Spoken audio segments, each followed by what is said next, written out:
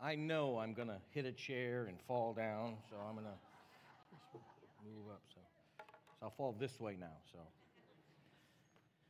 we've been in a series called Kingdom People. Been enjoying it? About 12.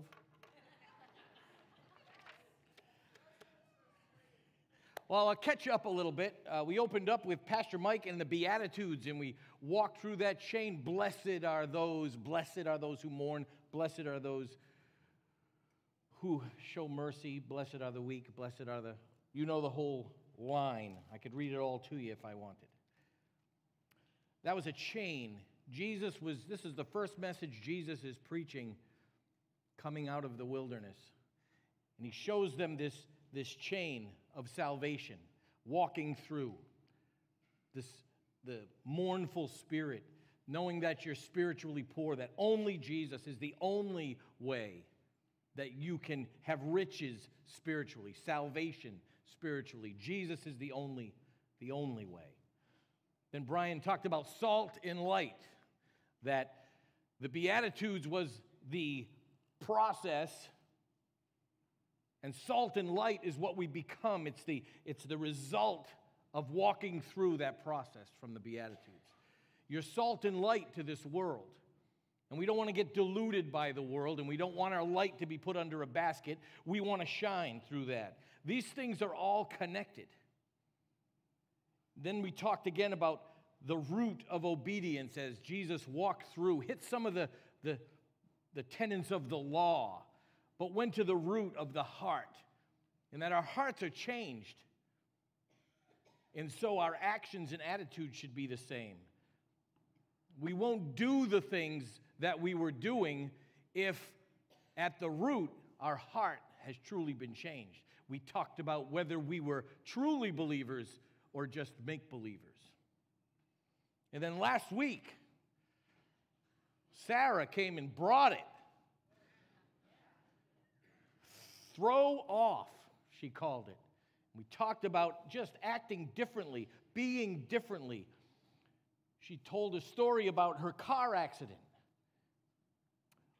where she was expecting someone to come out in rage, but the person came out and prayed for her. And then someone else came and joined the prayer. Because that person acted different, everybody saw something different. Well, this is just a continuation of all of that, because this is part of the same message that Jesus is sharing. And I want to share with you some context to where Jesus is going before we enter into it. And that's Matthew 6:1. This is the first verse that we're going into. But think about all of those other messages that Jesus talked about, all of those things that I just discussed. And now this verse is going to put a context on where he's going next. Matthew 6:1 says, "Beware of practicing your righteousness before other people in order to be seen by them, for then you will have no reward from your Father who is in heaven." We'll talk a little bit more about that context. Let's pray. Father, you are awesome. We invite your Spirit here to move in and through each of us through the power of your word. That this message given 2,000 years ago in a different language, in a different land, in a different culture, has every bit of the application today as it had then. Because the words came from Christ the Messiah, and they pierced the heart, changed the attitude. We thank you for your Spirit being present in this place. In Jesus' name, amen. So sometimes we kind of look at things and we get the wrong message, we get the wrong answer because we're looking at things from the wrong perspective. See, one day Stacy and I were walking down in St. Augustine, on one of our date nights. And we do this weekly. Thursday nights is date night. Sometimes some of you have joined us on date night, and we have a good time. We do like to go down to St. Augustine, walk around. And we're walking down to St. Augustine. I got my shirt on, and I'm looking at my shirt, and I'm saying, I think the dryer shrunk this shirt. And she said, I think it was the refrigerator.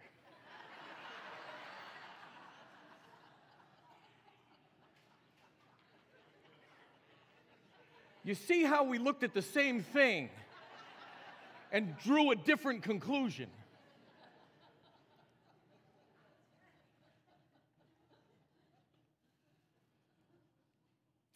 We do that with this portion of Scripture a lot.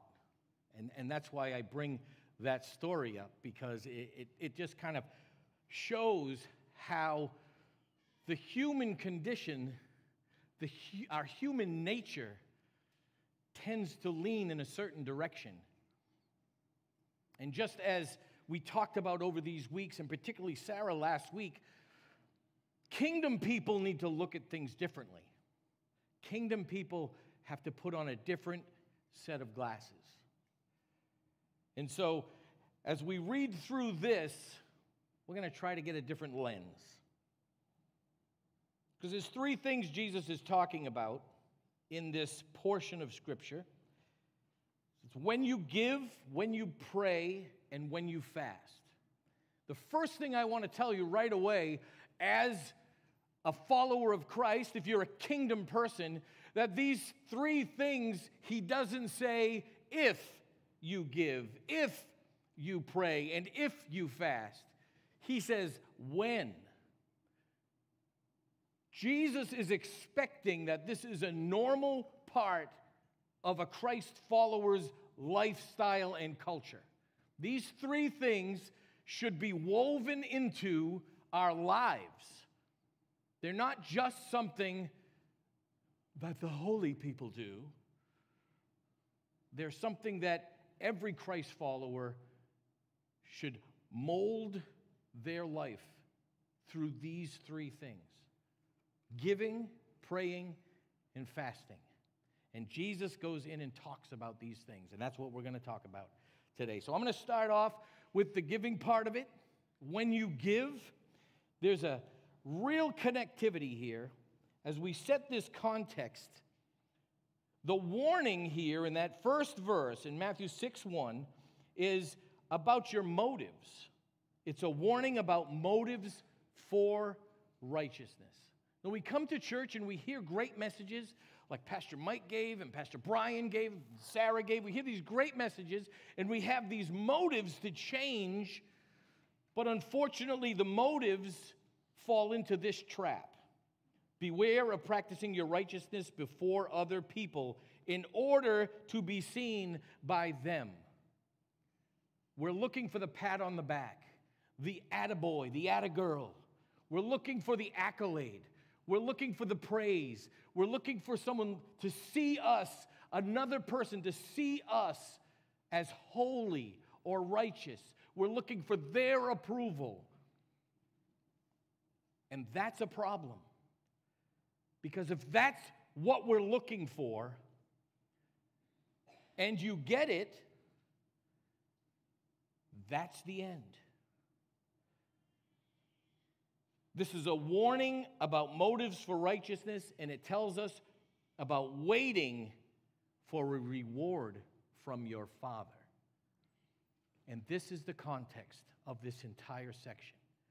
It's not about the people necessarily. It's not about what they think about what you do. It's about what God thinks about what you do. It's about His response to how you act, how you've changed, how you adjust, how you interact with people. It's His view of your relationships. It's His view of your responses. It's all about what God sees in us through all of these things that we've already talked about. And now He talks about these three specific things. He says, starting at verse 2, thus, we know it's connected because of that word, thus, when you give to the needy, sound no trumpet before you, as the hypocrites do in the synagogue and in the streets, that they may be praised by others. Truly, I say to you, they have received their reward. But when you give to the needy, do not let your left hand know what your right hand is doing, so that your giving may be in secret, and your Father who sees in secret will reward you. This is really very cut and dry. It's really not a difficult passage to parse through. We sound our trumpet.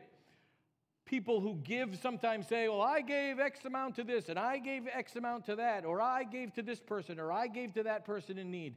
This is exactly what he's saying.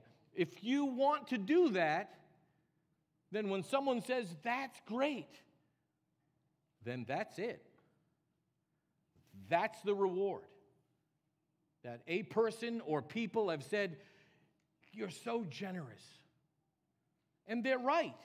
There's nothing wrong with that. But if you're expecting more, if you're expecting God to respond in that, he's saying you've received your reward. That's the end of it. So when we give, whether it's here at Life Coast, whether it's to a missions trip, whether it's to somebody on the street corner, whether it's somebody in need, a friend, a family member, a stranger, doesn't matter where the giving is, we're supposed to be generous. He's calling us to be generous, but he's calling us also to keep that between you and him. And he says there are rewards. That reward is an interesting word. As I kind of looked at that, it does mean generally what it translates as: a reward, a gift, a blessing. It does mean that, but it's often used in agriculture when people are growing fruit and they have to put the effort in to get the reward, which is the harvest, which is the fruit, and how much fruit, and how ripe the fruit is, and how delicious the fruit is. So that reward is kind of that extra blessing, that sustenance, that gift of more than you put the effort in and you get this amazing blessing. Any of you who are gardeners may understand that. You have to get out there and you get in the weeds. Nobody's out there going, nice job weeding out there. Did good job pulling up them there weeds. Nice job with the fertilizer. You put that on just right. That was very nice. Those flowers look good. That orange tree's blooming. Looks great. Nobody's out there cheering for you, are they? But when the flowers bloom and when the fruit ripens, you feel rewarded, don't you? And that's what God's saying. I have so much more for you in the place of rewards. You have no idea what I want to give you. But if you just want the accolades of people, then you have your reward. You've got what you were expecting. That's the whole context of this entire portion. And so now we're going to go into praying. And this changes the whole outlook of how we've looked at this. We call this the Lord's Prayer. But this is really Christ saying, this is how you pray. This is really the Christian's prayer. Jesus giving us an example of that. And so we're going to walk through that portion here. I'm going to break it down a little bit because this is an amazing passage of Scripture. And too many people say it rotely without any meaning. And he actually addresses that within this portion of Scripture all on its own. And when you pray, this is Verse 5. And when you pray, you must not be like the hypocrites. Keeps bringing up those hypocrites. This is a common thread in here, multiple times. And the hypocrite is somebody who does one thing and says another thing, or believes one thing and does another thing. So when you pray, you must not be like the hypocrites, for they love to stand and pray in the synagogue and at the street corners, that they may be seen by others. Truly, I say to you, they have received their reward. There's that same thread. But when you pray, go into your room and shut the door and pray to your Father who is in secret, and your Father who sees in secret will reward you. And when you pray, do not heap up empty phrases as the Gentiles do. It's an interesting word as well. For they think that they will be heard for their many words. Do not be like them, for your Father knows what you need before you ask Him. And we'll get to the Lord's Prayer in just a minute.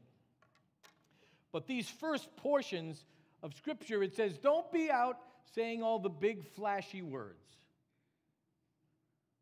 Long prayers, elegant phrases. That's a hard thing for a preacher to read.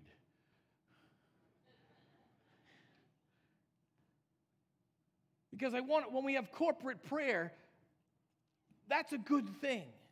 We want to do it well, but I don't want to pray for you. I want to pray for you, but not for you. Does that make sense? I want to pray to God for you and for Him. I don't want my prayer to be seen as that I did it so you would hear me say good words. I want the Lord to hear the prayer. One time I said something to somebody, friend of mine, good friend of mine, who often prayed using these and thous. Thouest Father, we praise Thee. And this is how we prayed. We're really good friends. And so I said, why do you pray in the King James all the time? King James English. And he goes, well, I wasn't talking to you.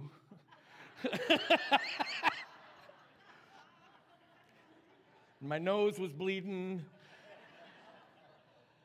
And he was right. He was right. He wasn't talking to me. And that's how we should view prayer every time we pray. I'm not talking to you. You're not talking to me. You are in communication with the holy God who created you and all things. That's what prayer is. And that's how we should approach it. That's who you're talking to. So when he says, go to your room and shut the door, do it in a secret place, by yourself, off alone. Because do not heap empty phrases, because more words don't mean more herds. God doesn't hear it more just because you piled more words on. God wants to interact with you in prayer. This is what I love about Rooted, which is coming up again in the fall. This is what I love about Rooted in our prayer experience. Because in our prayer experiences, we go off on our own. And so many people who have experienced this through the Rooted groups have never experienced it before in their entire Christian walk.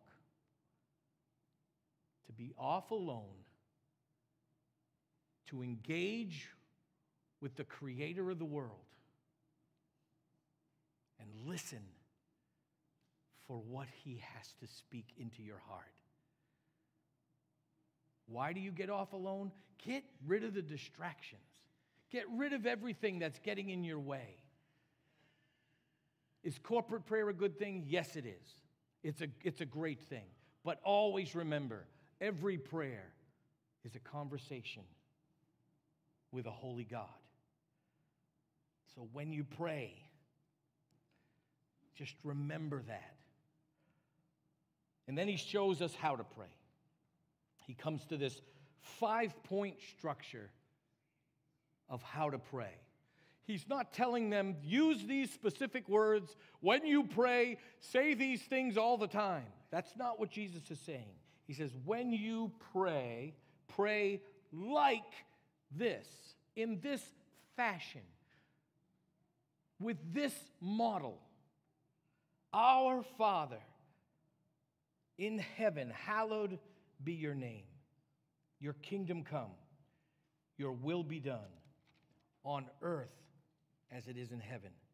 Give us this day our daily bread, and forgive us our debts as we also forgive our debtors. And lead us not into temptation, but deliver us from evil. Some of you are debtors, some of you are trespassers, but that's the prayer. It has 5 points to it. I'm going to hit those 5 points and talk a little bit about each section. The first one is praise. The first one is praise. Our Father who art in heaven, hallowed be your name. Holy is your name. We need to praise God. It needs to be the first thing out of our mouth. Praising a holy God, honoring and blessing him back just for who he is.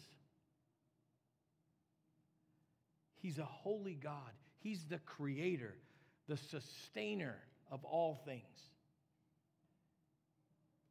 We should be praising God with the first utterance of every prayer. This is the structure. This is what he's telling us. The very next thing we should go to, he says, your kingdom come, your will be done on earth as it is in heaven. The first part is praise. The second part is purposes. Purposes. Your purpose. The kingdom purpose, we're talking about kingdom people here. There's a kingdom purpose. God's purposes are moving forward, but he has purpose for your life too within his kingdom purposes. So we praise God, and then we say, God, what is my purpose today? What do you have for me today? What do you want? How do you want me to interact and act with my family, with my friends, with my coworkers, with everyone who comes in my sphere? Your kingdom come, your will be done. I want to be part of what's going on in heaven and make it part of what's going on here on earth. That's the purposes. That's how we should be praying. And too often, the very first thing, hello, Jesus, I need this, I need that, I need that, I need this, I need that, amen. No praise, no purpose, just what's in it for me. That's not what Jesus has called us to. That's not the conversation Jesus wants to have with us and the Father. He's our intercessor. He's our intercessor. We're praying with the Holy Spirit within us. If you know Jesus as Lord and Savior, you have the Spirit interceding with your spirit, with Christ at the right hand of the Father, and you're praying to the Father through this triune God, this relational creator that wants to have a relationship with you, an intimate, powerful relationship, and we are just giving words. I got to tell you, this hit me all week long, so it's time for you to get it too. Too many go through the motions prayer, mail it in prayers. If you just remember the very first part, you're praising the Creator who made all things, including you. If you start there, there's nowhere else to go but these other places. Start there every time. Start with that. Your purposes will come right into line. You'll say, why am I here? What do you have for me, God? I want to join your kingdom purposes. today and every day. The next one, give us this day our daily bread, is provision. So we have praise, purposes, provision. I got all these words. I'm feeling very David Jeremiah-ish here. But provision. He wants to take care of us. Give us this day our daily bread. We know other places in Scripture say that He'll take care of our every need. So you wonder why He puts this in there. That's kind of a need. It's your provisions every day. Bread is symbolic of both spiritual and physical provision. So He wants to give us provision, provide for us all the things we need, both spiritually and physically. It's that bread, that sustenance, that manna that is so amazing that God provides. And He wants you to know that He provides, so He wants you to be talking about that in your conversations with Him. Whatever the real needs are, He's going to come to you when you come to Him. The next one is really, this is where everyone jumps the shark on this one. They get off the tracks, they go down another train, somebody hits the switch rail, and they go flying off the context into a whole different context than what Jesus is talking about. Jesus, this whole time, as he started off with, Jesus is the master. I'm sorry, I'm all over the place. My brain is flying here. Jesus is the master of talking to those who are under the law, which is where He is right now contextually, and talking to those who would be under grace when He fulfills His calling and His mission at the cross. This folds in both the Beatitudes, folded in to those who were living under the law and those who would call on His name for salvation, that folded in, and this does exactly the same thing. It folds this in, and people who are living under the law, people believing they're saved by legalism, people that believe that they're saved by doing good, would be cut to the quick with this phrase. But those of us who know and love Jesus as Lord and Savior need to look at this in a whole different way. Because the context, He lays out the context. He tells us what it's about. It's about who are you looking for a response? Are you looking to people or are you looking to God? And that's what this is talking about. Forgive us our debts as we forgive our debtors. That doesn't sound very gracie. It sounds like God's saying, Jesus is saying, if you forgive other people, then I'll forgive you. But I want to tell you that this is still in the context of a believer. This is about penitence. So we have praise, purpose, provision, and penitence. And I know it's an old-fashioned word, but it's about humility. It's about humbling yourself. This is an act of righteousness. When somebody does you wrong, you forgive them. There's nothing in this world that paints the picture of the gospel than when somebody does you wrong and you just forgive them.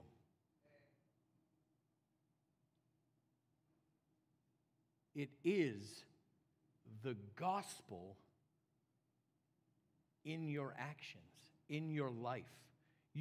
When you tell someone, I forgive you, you have just shared the gospel of Jesus Christ with somebody. They just got a picture of what Jesus did for us. While we were sinners, Christ died for us, and your sins were forgiven on the cross. The gospel is forgiveness despite the harm done, despite the sin, despite the offense, despite whatever was said or done. Forgive them anyway. Forgive them. This is such a gospel message. And here's why. This is not about salvation. This verse, this scripture, this phrase is not about salvation. It's not about your eternal forgiveness. It is about your relationship with God, your walking relationship, living relationship, daily relationship with God. If you are unwilling to forgive others, then Jesus is going to treat you exactly how you treat others. In Matthew 18, there's a parable. I'm not going to read through the whole thing, but the basic gist of it is, man owed a debt to a rich man. The rich man forgave his whole debt. It was 20 years of annual salary. Forgave his whole debt. This guy walks out, goes and finds the people who owe him and say, pay your debt back. And when they can't, he puts them in jail. And the master comes back and calls him an evil servant. Still a servant, but just not walking with God. If we want God, our relationship to be intimate and blessed and rewarded, then when we are holding offense against somebody else without forgiving them, then God says that hampers the relationship, that thwarts the relationship, that blocks the rewards. There's things that happen. We grieve and quench the Holy Spirit in our life. The Holy Spirit that is in you because you're saved is quenched. The power is crushed down. When you're holding on to bitterness and unforgiveness, then God is not going to keep moving forward with you. He'll walk with you. He'll be there. He's waiting for you to return. But if you expect that He's going to bless unforgiveness when He has forgiven you all of your sins, and He's saying, go and do likewise. Go share the gospel in every part of your life. That is forgiveness. You want to change a world? You want to change a culture? You recognize when somebody offends you and forgive them and let them know you've forgiven them. You know what's the great thing about forgiving someone? When they know they've done you wrong and you forgive them and you see them out in the store, you can genuinely go say hi to them and smile and give them a hug, and they want to hide.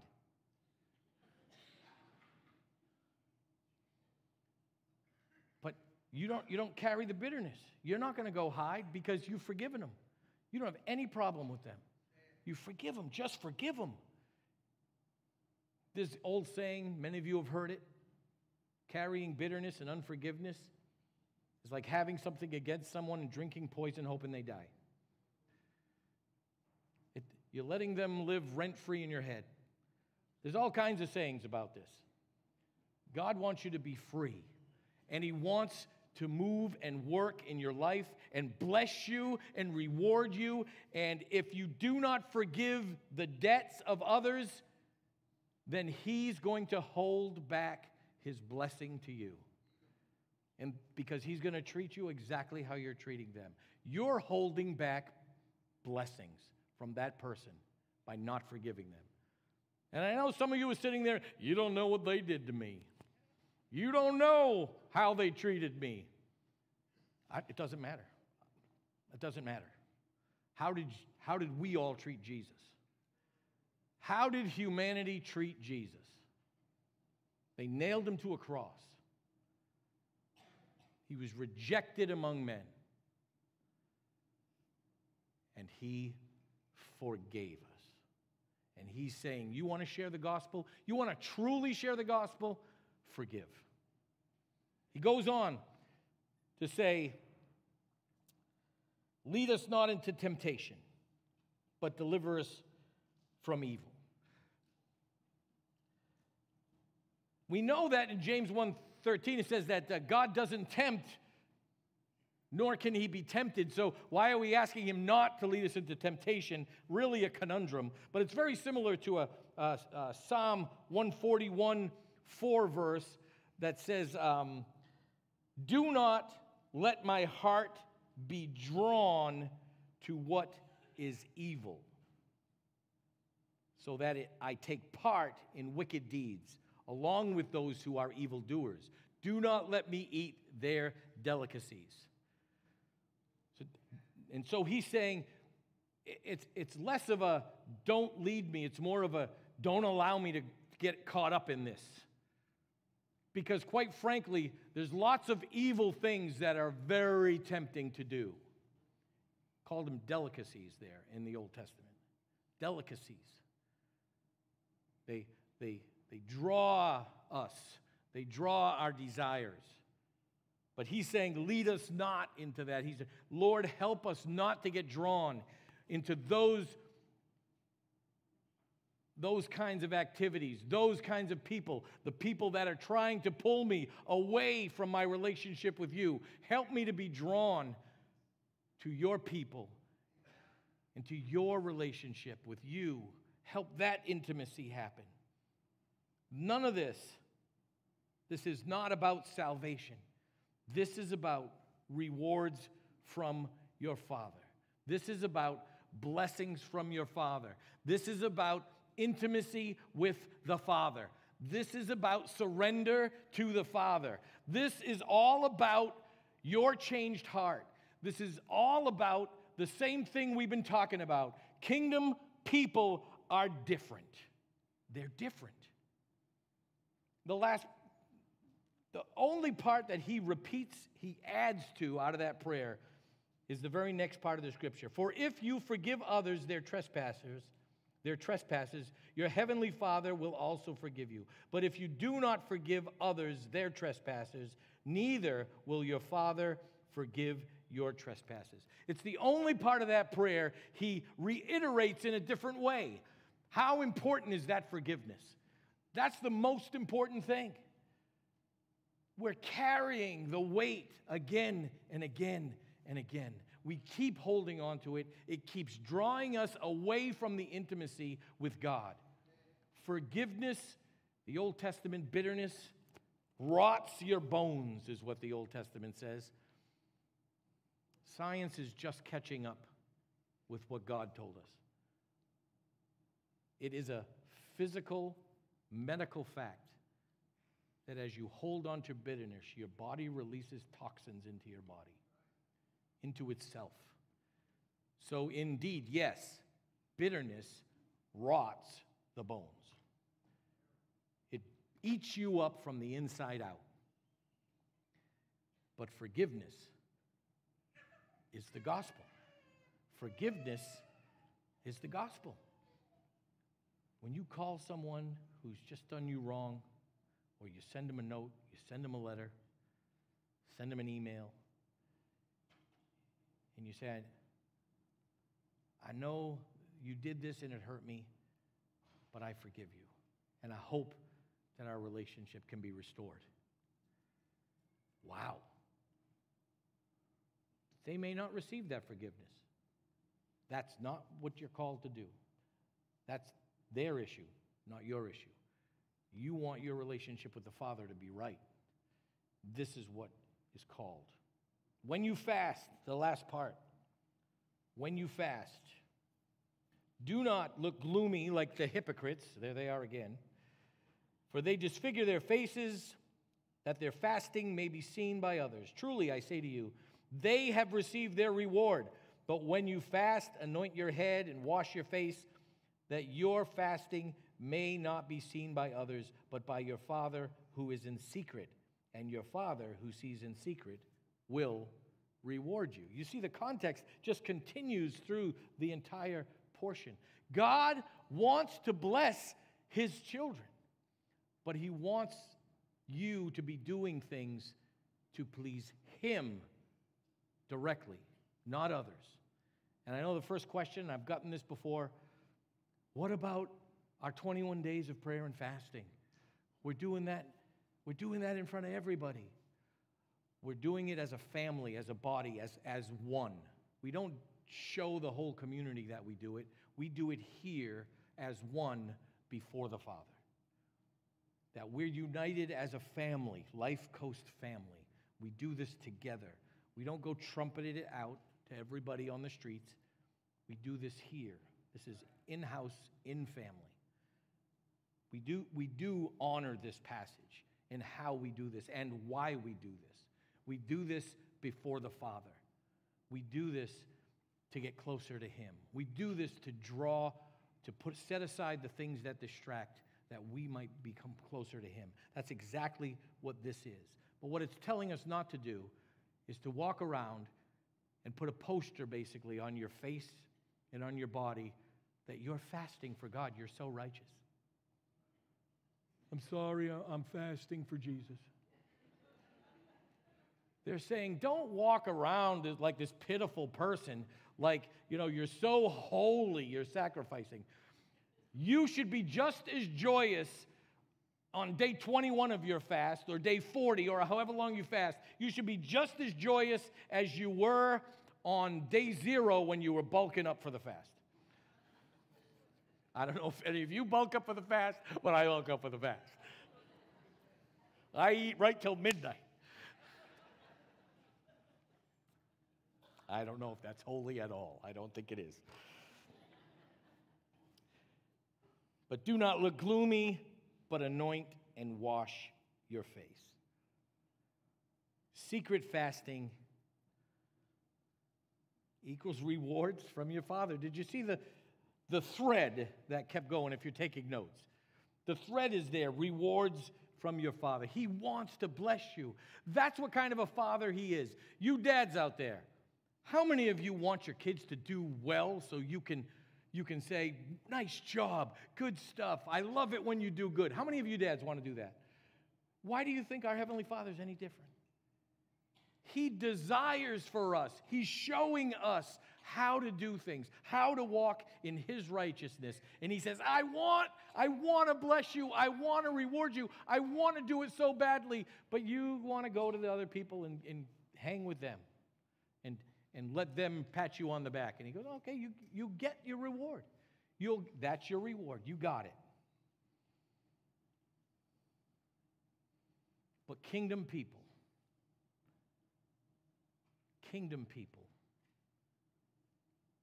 should humbly desire kingdom rewards. Not human rewards, kingdom rewards. God wants to bless you. He wants to come into your life. He wants you to feel His presence. He wants the power of the Holy Spirit to move in you and through you. He wants you to be able to share the gospel. He wants you to have good things. This isn't health and wealth. This is not what I'm talking about. I'm not talking about earthly riches. I'm talking about godly blessings. Could they involve money? Absolutely. But that's not what we focus on. We focus on the intimacy and the amazing relationship with our Father. That's what kingdom people do. That's who kingdom people are. And we're never going to change a community if we keep looking for the community to give us an attaboy. They're only going to see a difference when we're not looking for their applause. They're only going to see the difference when we're doing things only for the Father. Because when they see that, they say, they really believe what they're saying. They really are convinced. That person really believes in Jesus. There's something to that. I need to look into that. I watched and I watched and I watched, and you kept giving praise to Jesus. You kept going back to Jesus. You kept doing it over and over again. There's got to be something to it. I see your life. It's not perfect, but you always have joy. There's got to be something to it. That joy wells up when you are getting rewards from the Father. That's when the joy wells up. You can't help it. When you know God's blessing you, you can't help it. You can't help but have joy. So what are we going to do? I'm going to ask you to stand up. Here's what I know.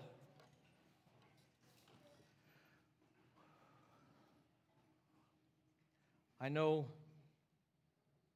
there might be some in this room that are holding some bitter feelings towards others. Someone who just did you wrong. Someone treated you nasty, spoke ugly things about you, cheated you, abused you, hurt you.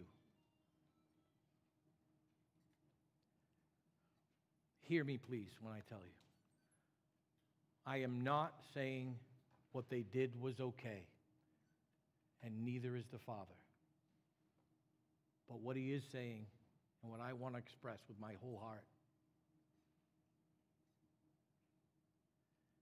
if you want to return to joy and blessing from the Father,